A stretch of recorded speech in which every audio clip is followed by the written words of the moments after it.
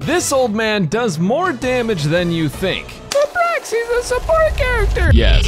I'm pretty sure that most people know that Welt is good, but I'm also pretty sure that I ate breakfast this morning and there's absolutely no evidence of me leaving my room. Anyways, I've been extensively testing Welt and this dude is complicated. There's so much nuance that goes into everything to do with him. I tested speed versus attack, effect hit rate, building him as a support that removes enemy breathing privileges, building him as a DPS that removes enemy breathing privileges, probably everything you could possibly do in this game. And now I know so much that by the end of this guide, you're going to have a PhD in Weltology. An imaginary PhD. You might even call it an imaginary PhD in imaginary. Anyways, if you want to see some of the testing when new characters launch or just come hang out, make sure to follow my Twitch at twitch.tv/Braxophone. And with all that being said, let's get into the video. My name is Braxophone, and this is my ultimate Welt guide.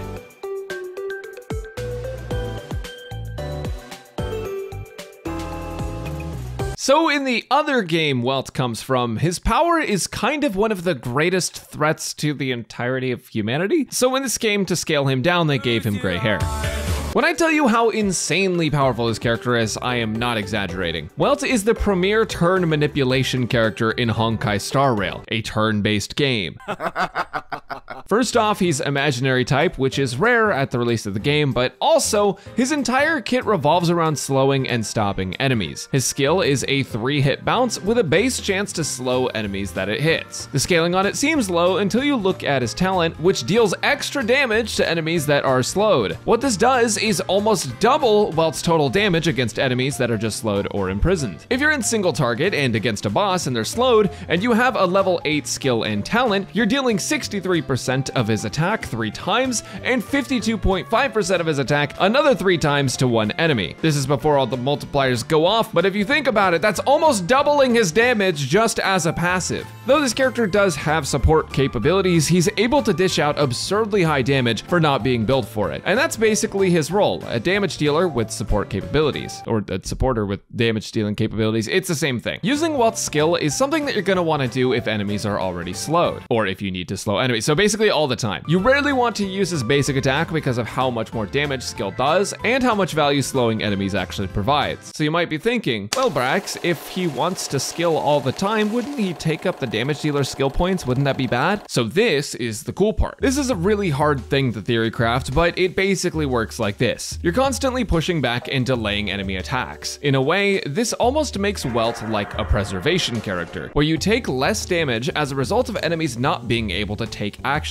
as often. This also means that your healers or preservation units that would need to shield and heal you often actually don't have to use as many skill points in the first place. It may not compensate for all of the other points that Welt wants, but in my testing, I found that his skill point usage isn't really a huge problem because you get so many extra turns to attack and rack up points before enemies can even make you need to heal. And all of this is without even talking about his ultimate, which deals a solid amount of Welt's attack to enemies, can proc his talent, and also has a base chance to imprison enemies. Enemies who get imprisoned have their action delayed by a ton, and with his ult costing 120 energy, you can pretty comfortably keep enemies debuffed. For some reason, it does have 2 hits though, even though it only mentions 1. Both hits can trigger his talent as well, so it's a lot of extra damage, but I still don't really get why they worded it that way, but I'm not gonna complain. The Dawei XP's technique outside of battle also reduces enemy speed and imprisons enemies upon entering combat, which makes him great at the start of boss fights too, and also allows him to deal maximum damage right off the bat. So are you sold yet? Because if you're not, let me tell you about his traces, which are also broken. Retribution makes Welt like Mona, but not in the overspending way. After using his ultimate, he has a base chance to apply a debuff that increases enemy damage taken by 12%. This means that any character on your team that attacks an affected enemy also deals 12% bonus damage. On top of that, Judgment gives him 10 energy back after using his ultimate, which makes his ultimate technically only cost 110. And then there's also Punishment, which is what I wish he'd do to me. It makes him deal 20% more damage to enemies with weakness broken, and believe me,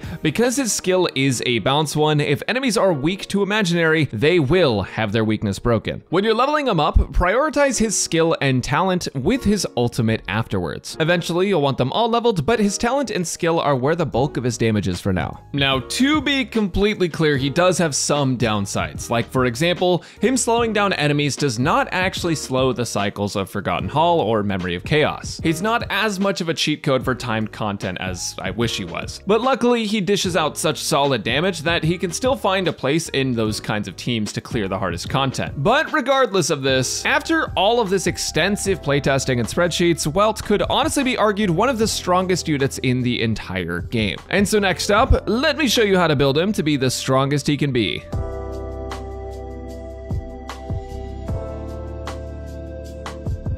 First off, for early game players, you can give him anything that has attack on it. You'll definitely want affect hit rate later, but early on, you're usually able to hit your debuffs on enemies with him, and it's not a huge issue. At Trailblazer rank 40 though, you're gonna start farming for relics, and here's where it gets a little bit complicated. So Welt was kind of a royal pain in the ass to figure out, because he has so many different stats that he can benefit from. Myself and my friend Low Priority spent time testing and theory crafting him, and after testing most stats, we came up with a build that takes advantage of his full kit and also outputs a lot of damage. There's two sets that I recommend over any others, with the first being Wastelander of Banditry and the other being Eagle of Twilight Line. Wastelander is the premier imaginary set, and it functions like Blizzard Strayer in Genshin Impact. It essentially gives you a bunch of crit rate and damage against enemies that are imprisoned, which will be a lot of the time with Welt. Because Welt deals such solid damage even with a support-centric build, it ends up actually being worth it to try to invest into some crit on him. You won't be able to get ratios like your standard damage dealers, but the 2-piece set already gives him imaginary damage. It's only 2 more pieces to give him an insane amount of crit value. Now, if you don't like that one, Eagle of Twilight Line is the wind set, and it moves your character action forward by 25% after using your ultimate. If you're really set on imprison uptime, you want to make sure he can generate as much energy as possible,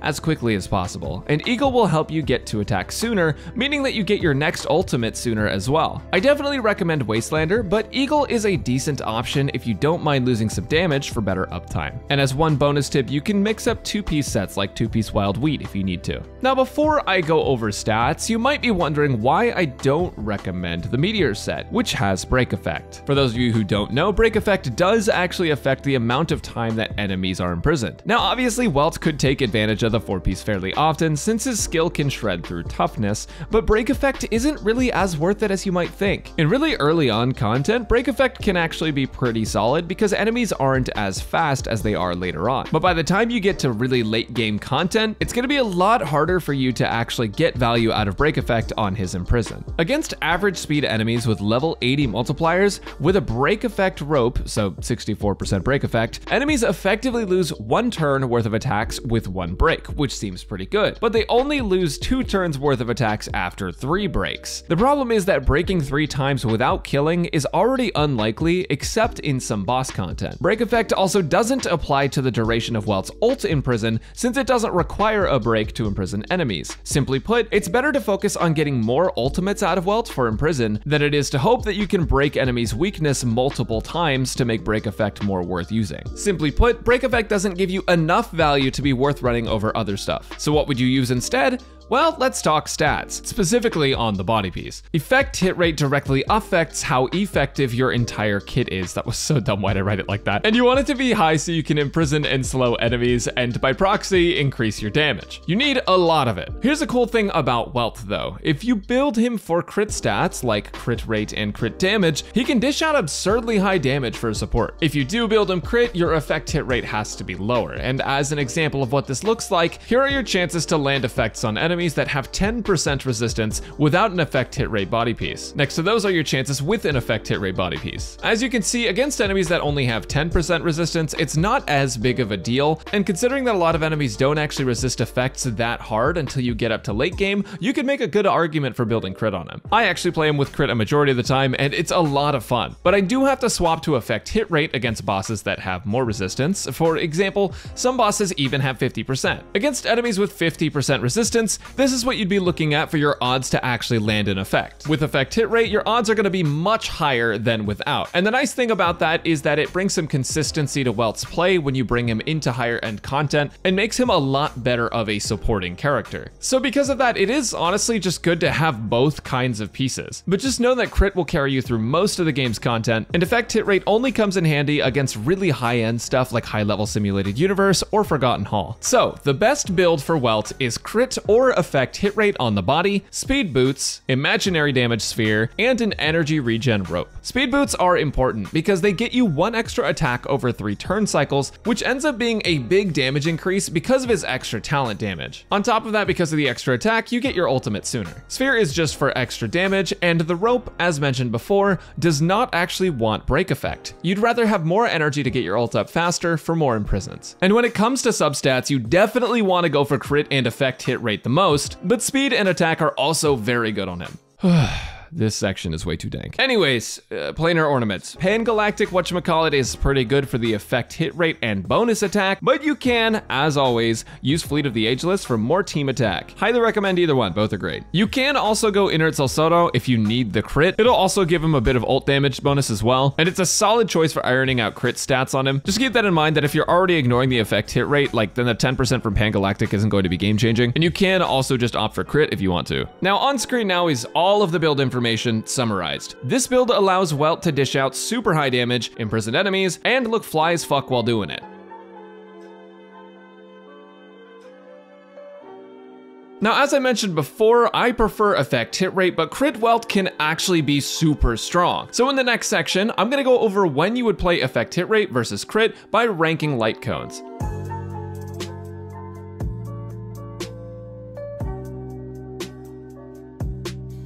Alright, so here's the deal with Lightcones. Basically, a lot of the Nihility ones kinda suck. Unless you're Welt, in which case they're pretty sick. I'll show you damage comparisons at the end, so stick around if you want to see how everything ranks. First thing I want to do is tell you about his best free-to-play option, which is actually a 3-star Lightcone called Loop. Loop gives Welt a big damage bonus based on if enemies are slowed, which they always will be. This damage bonus is so high at S5 that it actually beats out some of the 4-star Lightcone options. Now, obviously, In the Name of the World is going to be the best. It's made to work with his kit and has high base stats. It doesn't affect the effect hit rate of his ultimate though, so it's worth keeping that in mind. But even with the effect hit rate only applying to his skill, you can make a strong argument to build crit with this cone and massively increase his damage output. If you do use this and have decent effect hit rate substats, definitely try to build crit body on him here. Now, one of the best Nihility cones is Resolution Shines as Pearls of Sweat, which lets you shred enemy defense. This helps your entire team, so even though Welt's personal damage won't be its highest, you'll still be dealing more overall damage than with a lot of other light cones, and I recommend this one over most other light cones in the game. It's super solid. Another great option is Good Night and Sleep Well, which gives a ton of damage bonus based on debuffs, which Welt happens to apply quite a few of on his own. We Will Meet Again is pretty solid for overall damage, but unfortunately after testing, it doesn't work like most of us would hope. It deals bonus damage on basic attack or skill, but the damage bonus does not proc Welt's talent for bonus damage, so unfortunately it does fall a bit behind other options. Eyes of the Prey is actually one of his best options. It gives effect hit rate, which means that you can actually build crit on his body piece. Building crit on Welt is a massive damage increase, and I highly recommend doing it if you're using Eyes of the Prey. Void at S5 can also be okay early on, but it doesn't match the damage that Loop puts out, and it only works for the first 3 turns anyways. Here are some weapon rankings based on initial calculations. This is how the different weapons stack up against each other for Welt's personal damage. Note that Resolution Shines as Pearls of Sweat is only calculated for Welt's personal damage, meaning that it is much more valuable than shown on the chart. How valuable it is depends on your team and if you're running another strong damage dealer, because if you are, then it's going to be a top choice. Welt has so many light cones available to him that it's kinda hard to go wrong, but hopefully this helped you pick one to use.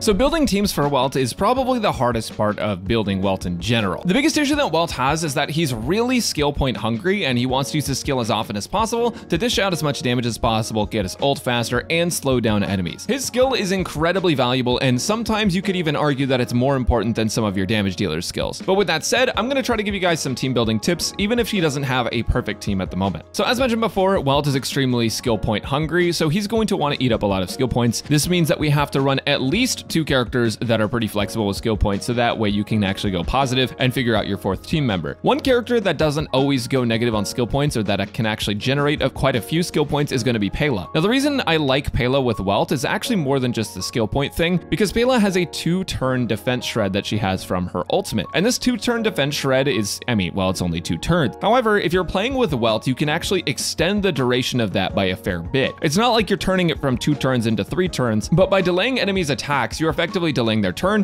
which means that the buff can last longer, or I guess the debuff on the enemy lasts longer. That's technically correct. Enemies will have to take 2 turns, or basically 2 actions, not counting extra actions, to burn through all of the turns of debuff that they have on them, which effectively means that Pela can have a lot better uptime on her ultimate by playing with Welt. And this applies to other debuffs as well, like if you are lowering an enemy's attack or something, by delaying when they can actually move, you're delaying when they can take their turn, and you are therefore extending the value of whatever debuff you've applied to them. And that's why Pela and Welt get along really well, outside of Pela not needing all of the skill points unless you're against an enemy that is constantly buffing themselves. Now, another character that you can run that is not super skill point heavy that works really well with Welt is going to be Fire MC. Fire MC is a character that has an enhanced basic attack, meaning that they can dish out pretty okay damage for a preservation unit without actually taking a skill point. Now, granted, you do get your enhanced basic attack by taking other actions, and one of the actions you will need to take on Fire MC is taunting enemies and putting up your shield with their skill. However, you don't actually have to use their skill every turn, and that's something I really like about them, is that they generate a lot of skill points for your team because you don't have to taunt all the time. But I think another thing that a lot of people overlook is Welt as a preservation unit. Now, I know it says Nihility down here. That's not the point. But the thing is that when Welt is delaying enemy attacks, he's effectively mitigating the damage that you would have otherwise taken. If an enemy attacks once in your 2-turn cycle, as opposed to twice in your 2-turn cycle, then you're effectively removing damage from that cycle. Now, that damage may show up later, but if you kill the enemy before they can do that damage, then you are effectively making them lose turns. By keeping enemies imprisoned and then pairing that with Fire MC, whose shields are not super strong, but who has a taunt and who has shields that refresh very often, odds are that you're going to be able to preserve your team a lot better than you might think with this damage unit that has support capabilities and with Fire MC. Alternatively though, if you don't want to run Fire MC, you also have the option to run an Abundance character instead. You could play someone like Natasha,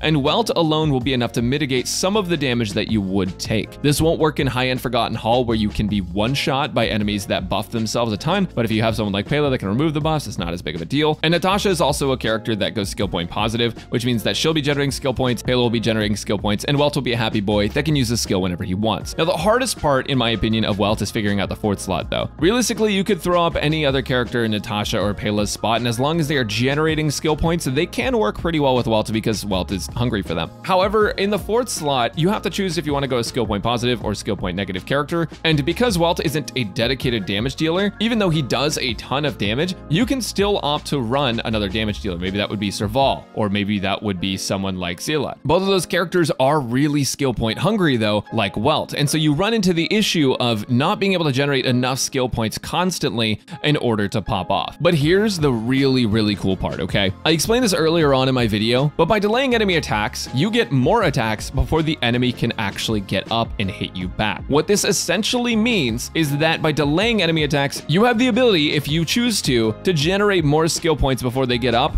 and still within that window between them attacking you and you attacking them, you could go skill point positive. Is it a damage loss to use Sila's basic attack sometimes, or to use Welt's basic attack sometimes? Yeah, it is. But if you get to do it twice before the enemy attacks you back, you can still make an argument that it is better to do. The only place this doesn't apply is in something like Forgotten Hall, where the cycles are constantly moving anyways, regardless of how much you slow down the enemy. And in that case, it does get really tough, and you have characters like Arlen who can kind of help you out in that regard. Arlen's damage is not something to write home about in terms of how comparable it is to top-end units, but Arlen is a pretty strong unit regardless, and with someone like Welt will be able to use his skill a lot to deal a ton of personal damage, and Arlen will also be able to deal a ton of personal damage because he doesn't eat a skill point when he uses his skill, and that is very valuable. I'm not going to sit here and tell you that this is the best team because honestly, I don't think this is the best team at all. But these are all characters that do have a synergy with him in one way or another, and it's worth noting. Now, one simulated universe team that I ran that I had a lot of success with was Welt, March 7th, Clara, and then Sila. And a lot of people are going to immediately, like, I know what you're thinking. But Brax, you can't put Clara in a team with Welt because Welt imprisons enemies and they don't attack as much. Keep in mind that simulated universe, even though bosses do have enrages, they are so long and hard to get to that you could argue simulated universe is barely a timed combat sequence. So what I had a lot of success in simulated universe with was running Welt and March as a way to mitigate basically all of the damage that you would possibly even think about taking over the course of the simulated universe. Because what you do is you throw out March's shield on someone like Clara, and then you permanently and infinitely stun enemies with Welt and also freeze them with March, and basically they never get a turn, and when they do get a turn, they punch Clara, which means that you get more damage back. I did not have to run a healer with this team. I did pick Abundance buff for sustainability, and I was able to clear World 3 level 2 with this without a dedicated healer, and that was actually pretty solid. You can also sub in someone else for Sela, but this was just something that I wanted to talk about because I think a lot of people are averse to running Welt and Clara together, and I do believe that in Forgotten Hall, this is suboptimal, but in Simulated Universe, Clara is such a strong unit, and Welt is such a strong unit, and March is such a strong, I mean, honestly, they're all so strong that in Simulated Universe, though it may not be the fastest thing, it is definitely sustainable and definitely can hold you over. Now, one other synergy that Welt has is with Asta, and I don't personally use this, but it is something that you should definitely take note of. Asta is able to buff your speed for your entire team, and that speed buff is also really nice because it basically allows you to move more before enemies do. And wouldn't you guess it, Welt slows down enemies so you can move more before the enemies do. Basically, if you combine these characters, you have even more opportunity to hit the enemy before they can hit you back. And Asta also has an attack buff, which Welt benefits from because he also deals like high personal damage. So using these two together actually isn't that bad. The only downside of using Asta and Welt together is that to get Asta's buff, she definitely wants to use her skill, and that can be hard to do when Welt is hogging all of the points. I do want to acknowledge one other way of playing Welt though, and this is sort of as a carry, and I find that this way is actually really fun and honestly not that bad compared to what a lot of other people thought it would be. So basically you would just run like a normal hyper carry team with someone like Tingyun, who I totally have. I'll put Asta here, but I'm gonna pretend it's Tingyun. And basically between all of these units, you're not gonna take that much damage because Welt is going to delay enemies so much that it's going to end up being like pretty dang strong. Instead of Tingyun, who this totally really is, you also have Bela, who we talked about earlier, who can actually extend her defense buff artificially. And overall, Welt can output a ton of damage, and hyper carry Welt is viable. Even if it's not viable in the highest level of Forgotten Hall, in a lot of content, it's very, very good. So, as I said, team building for Welt is not a perfect science, and it has a lot more to be desired as we get new units in the game, but I did want to go over different ways to build them, and different teams you could throw together and character synergies, just so that way you have an idea of who he works well with, so I hope this helped. Next up, let's talk about his Eidolons, though, because oh my god, this dude is insane with Eidolons.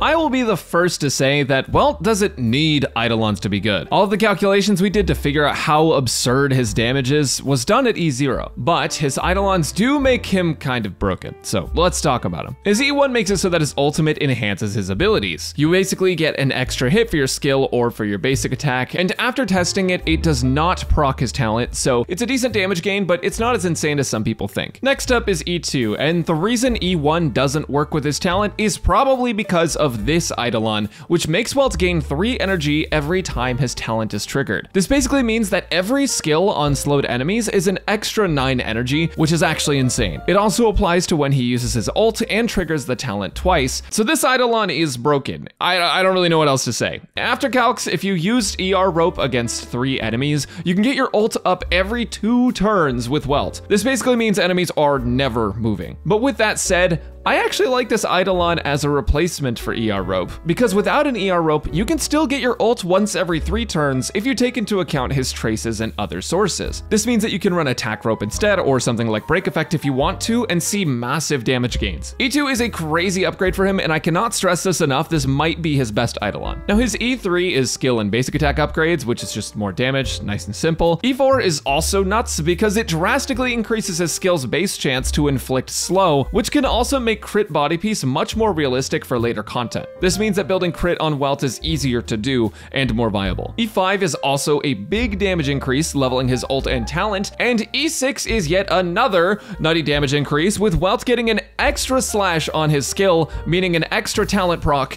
meaning significantly more damage, and with E2, another 3 energy. Let Hoyoverse cook! This unit is crazy at E0, but if you get his Eidolons over time, he becomes much stronger. I can't say anything like I recommend you get these because he's in the standard pool, so obviously it's gonna be really hard. But definitely do not feel bad if you get his Eidolons for him because they are insanely good value, and this unit is crazy with them. As I mentioned at the start of the video, I really think that people like Welt and know that he's good, but I don't think people understand exactly how strong Welt is. In the lore, he's already incredibly powerful, and nobody's arguing with that, but in Honkai Star Rail, as a unit that's able to slow down enemy attacks and basically mitigate damage that you would have have otherwise taken had you not slowed them down, and also dish out a ton of damage at the same time, I would not be surprised if he was ranked one of the best units in the entire game months down the line once the meta has settled. And so with all of that being said, this was my Welt guide, and thank you so much for watching. I hope you learned something about Welt. I hope it helped you build him. I hope your Welt just obliterates planets and all content now. You pull up to what English NPCs call Jarrillo 6, and then you just blow up the entire planet because you used your E skill one time. But like, you're not gonna be mad at him because he's a gilf. Anyways, if you guys enjoyed the video, subscribe to the channel for more. Come check out my Twitch, twitch.tv/Braxford. I appreciate it. Bye everyone, bye, have a good time.